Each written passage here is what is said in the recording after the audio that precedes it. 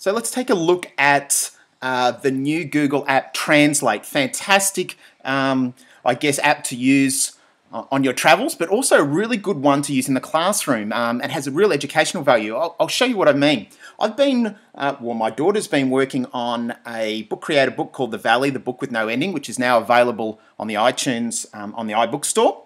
And what I wanted to do is kind of give a Japanese version of it as well with the text. So I'll show you how to do that. So I've been working on the book, fantastic book that my daughter's been working on. Let's jump into Google Translate and see how we can use this. So this is Google Translate. I'm going to use the audio feature here. I'm going to press on the microphone.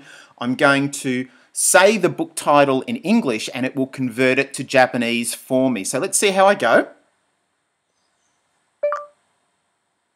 The Valley, the book with no ending. 谷のない結末で予約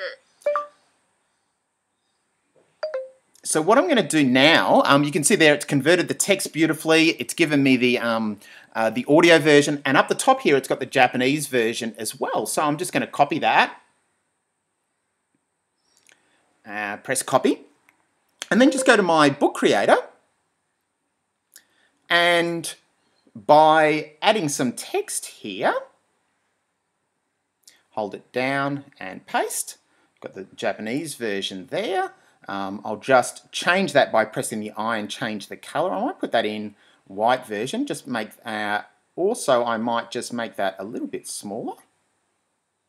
About there. And bring that down a bit. And what we've got there now is a Japanese version of the text from English that we can actually incorporate in our book creator. So this is fantastic for the language classroom, the LOTE classroom. Fantastic to get kids actually using Google Translate to actually say their list words, getting them to convert text. Once again, I can have another go here. I might say, record. Hello, how are you? こんにちは、元気ですか?